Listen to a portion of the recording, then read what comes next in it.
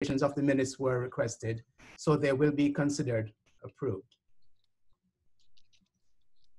If you have any questions, please use the Q&A feature found at the bottom menu of your screen. Please submit all questions through this feature, as we will not be monitoring the hand raise or chat features during this meeting. We will answer your questions after the presentations before the conclusion of the meeting. I want to start first by acknowledging that we are holding this meeting under rather extraordinary circumstances. As we meet, many of our members across the world, particularly in Europe and now in the United States, are focused on keeping their hospitals open, caring for the most vulnerable and saving lives. The entire world is facing an unprecedented crisis as a global pandemic has firmly taken a hold of our planet, impacting the health and well-being of many, disrupting economies and interrupting normal patterns of life and livelihood. As I stated in my presidential address, I firmly believe that our courage and resilience will get us through this. And the fact that there are at least 75 and rising members of our society in attendance today convinces me that you have confidence in our future, knowing that, like many adversities that we have faced as humanity, we will look back on this time with some sadness, but with a firmer resolve to prepare for a brighter tomorrow. Let me now acknowledge and celebrate a phenomenally successful year for our organization. I will share just a few highlights in the interest of time. Had we been in San Francisco, we would have had record-breaking attendance at ENDO 2020. I want to thank and acknowledge the tremendous work of the members of the annual meeting steering committee who put together an outstanding program led by the overall chair, Dr. Carolyn Smith, the basic science chair, Dr. Stephen Hammis, the clinical science chair, Dr. David D'Alessio, and Dr. Marilyn Druce, the clinical practice chair. As I shared earlier, much of their work will come to fruition. The MSc chairs of ENDO 2020 are already collaborating with the incoming chairs of ENDO 2021 to put together an annual meeting next year that will incorporate many elements of ENDO 2020 with the best of what will be planned for ENDO 2021. I'm also very pleased to share with you that we will launch ENDO Online 2020. We have received vocal and enthusiastic feedback from many of our endocrine investigators, clinicians, and trainees who have indicated a strong desire to continue to advance clinical knowledge and exposure to emerging science. The Endocrine Society will virtually deliver content that our members need with a projected launch in June with live and on-demand content. ENDO Online 2020 will feature on-demand sessions focused on clinical topics, live sessions dedicated to basic science oral presentations, continuing medical education sessions, programming for early career professionals, and a digital exhibit hall. We are hopeful for a respite from COVID-19 by this fall, and we will be working to support the educational needs of our clinical colleagues. Therefore, we are not delaying the planning necessary to deliver an outstanding clinical meeting in September and October in the form of CEU and Endocrine Board Review, which will be held in Miami and San Diego, respectively. I want to make a few comments on our commitment to supporting the needs and aspirations of our basic science members, particularly our PhD members who are not clinicians, given that fundamental research is the bedrock on which our society has been built and will continue to be. We will do this in a number of ways by continuing to enhance opportunities for basic scientists to meet and share their data in novel ways, to augment basic science programming and pathways as we piloted last year, expanded this year, and will continue to expand in our future annual meetings. We're also committed to working with the nominating committee and the soon-to-be president-elect, Carl Weisham, to increasing basic science representation on our board and our committees, and to focus on the needs of this very important constituency in all of our advocacy efforts. As president, I had many occasions to be proud of our intense focus and efforts in advocacy, not only in working towards important policy agendas such as insulin pricing and research funding in the United States, but also in advocating for laws that enshrine protection in our communities to minimize the effects of endocrine disrupting chemicals that were recently passed in the European Union. Our journals have had a strong year under the guidance of our editors-in-chief, our publication staff, and the Publications Core Committee. There should be no doubt that the Endocrine Society remains committed to ensuring that our journals continue to grow and remain a vital repository of the best work in endocrine science, endocrine clinical investigation, clinical guidelines, and position papers and authoritative reviews. I want to also celebrate our organization's commitment to diversity, equity, and inclusion. We would have celebrated at ENDO 2020 a 25-year-long commitment towards increasing diversity in endocrinology and our commitment to caring for and advocating for marginalized and vulnerable populations, such as patients with gender dysphoria. I am proud of our investments in and commitment to early career development, such as our FLAIR program, the Early Career Forum, and the Global Leadership Academy, which we will convene again at next year's ENDO. There are many additional things that I could talk about, such as the accolades of our members, our distinguished laureate awardees, our community outreach, for example, Endo Cares, but there is some business that we have to conduct. I now call on Dr. Dolores Schobach to give the report of the Secretary Treasurer. Thank you, Dr. Abel. As Secretary Treasurer, I would like to review the Society's 2019 financial statements with you. I am pleased to report to you that your Society continues to remain financially strong. In 2019, the Society ended the year with approximately $30 million in total operating revenue and a narrow net operating surplus of about $20,000 before strategic plan initiatives and building operations investments, restricted fund spending, and investment returns were accounted for. Much of the Society's 2019 financial success is due to our more than 18,000 members, a truly international body from over 120 countries.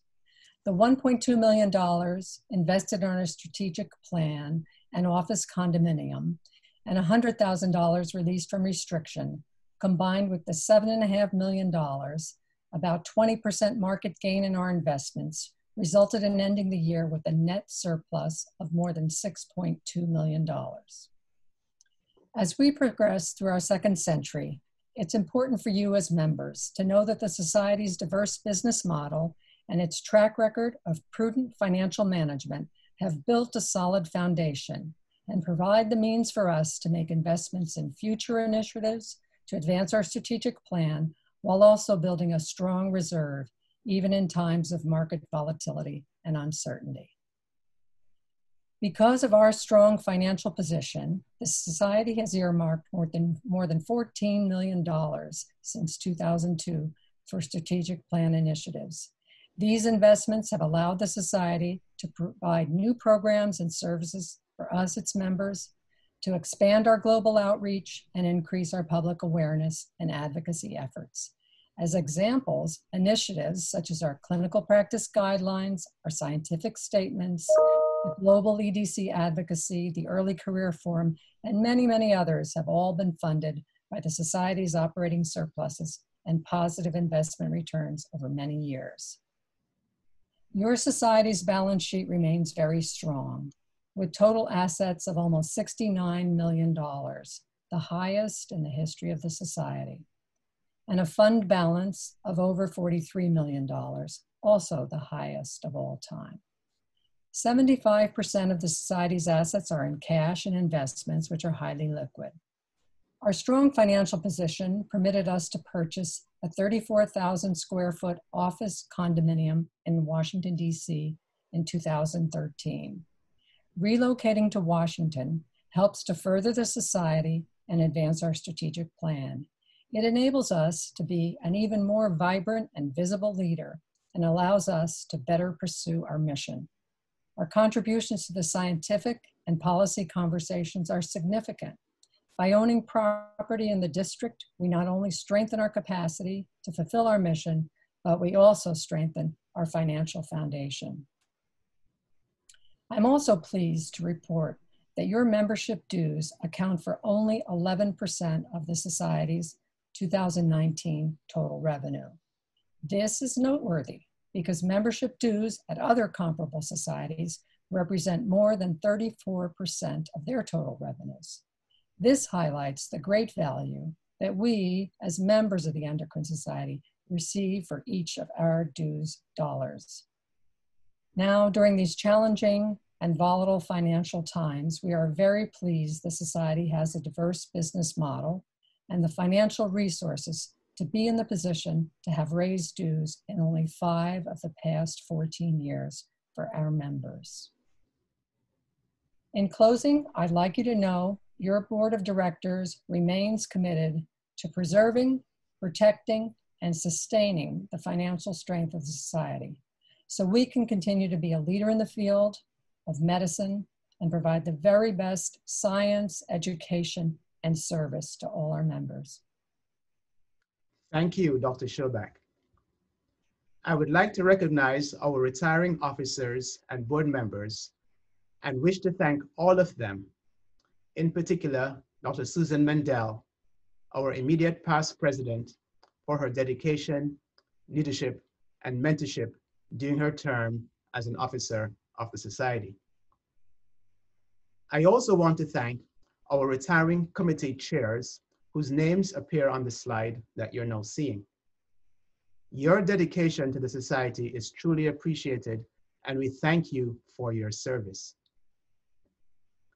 At this time, I would ask that we take a moment to pay our respects to the Society's deceased members with a moment of silence.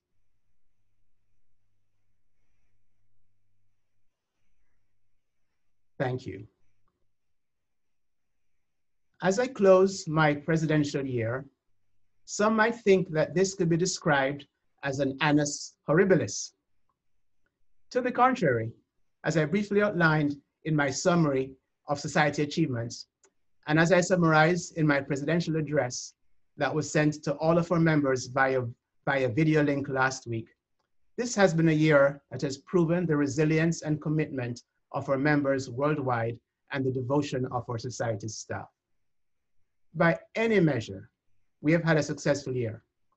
And even although as an organization, we faced some adversity, we will emerge stronger than ever and are poised to remain the authoritative voice for endocrine research and practice globally. I have been impressed and moved by the outpouring of support that I have received since we made the difficult decision to cancel ENDO 2020. I have been impressed by our quick pivot to launch ENDO Online 2020. I have been energized by the motivation of all of our members, but particularly our early career members, to develop robust programming geared towards trainees for ENDO Online 2020. I've been moved by the swift decision of the Annual Meeting Steering Committee 2021 to formally collaborate with the AMSC 2020 to jointly develop ENDO 2021, which I believe will represent the most exuberant celebration of endocrinology worldwide in a generation. So please mark your calendars and please come. Let this be a record-breaking meeting. It has been remarkable to watch our community mobilize to address the current pandemic by establishing an online forum to develop and disseminate best practices, which continues to grow and add content daily. The JCE ENDO rapidly published our response to COVID-19 as endocrinologists and diabetologists on March 31st. Many of our members across the world have mobilized within their respective health systems to address the pandemic directly or indirectly by redesigning their practices to ensure resource allocation to the pandemic and to minimize the risk of transmission or exposure of our patients.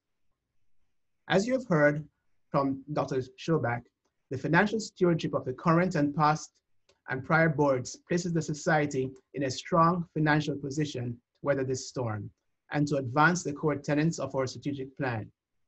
As president, I witnessed and experienced a remarkable level of engagement of the members of our board, our committee members, and the officers of the Society. I want to thank and acknowledge the executive leadership team who are competently managing the affairs of the Society in collaboration with the executive committee and with loyal support of our staff. Therefore, Gary, as I pass this gavel over to you, I can declare unequivocally that not only do you have my unwavering support, but I speak for all of us that we all have your back as you take the reins of this great organization. As such, Gary, it is my pleasure and distinct honor to pass the gavel to you, our President-elect, Dr. Gary Hammer. Thank you, Dale. As our team captain passes me the baton here through the ether, I can't help but notice that this gavel in other contexts is called a mallet or a hammer. This is apropos because, like family, I have always held the society close and will take seriously the privilege of serving as president during this unprecedented time. But a word first about Dr. Abel. On top of being remarkably able, Dale has proven to be nothing less than spectacular as a team leader. Thank you, Dale, for reminding us all what servant leadership looks like in action, and for teaching us all the value of calm, steady, deliberate strategy and implementation. Exemplary comes to mind when reflecting on your term and your execution of our strategic plan during an incredible, albeit uniquely challenging year. So again, thank you. We will do our very best to uphold the standard of excellence that you have set for the office of the presidency and for the society. We certainly have a busy 12 months ahead, all under the increasing challenge of this unprecedented pandemic that has and will continue to change how we do all of what we do, personally and professionally. In a society committed to metabolic and endocrine health, where relationships are central to our education and research platforms and to our clinical care mission, our recent need for physical isolation need not and must not imply disengagement. Indeed, it actually demands more conscious and more purposeful level of connection. And while I won't provide a laundry list of how the Endocrine Society is adapting and will continue to rise to the challenges of our time, know that we will be engaging deeply and increasingly online with you all.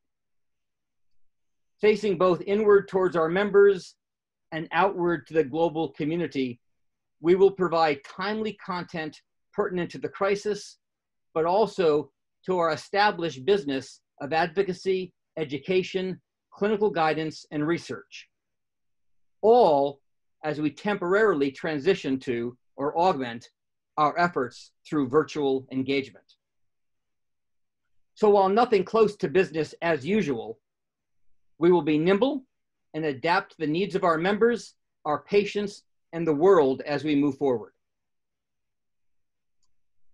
The importance of shared vision is best reflected in a short phrase repeated time and again by famed Michigan coach Bo Schembechler, simply, the team, the team, the team. I'm deeply honored to be part of such a passionate and committed group of Endocrine Society staff and member leaders. And so it is with great pleasure that I welcome the new officers and board members who will begin their term at the conclusion of this meeting. So now Dale and I and Dolores will take a few minutes to answer some of your questions, if there are any. And if we do not have enough time to answer all of them, we will collect all these questions and send a written response to all of you. Thank you. Thank you very much, Gary. And there are a couple of questions which have come in online. I think both of them are somewhat related, so I'll read them both.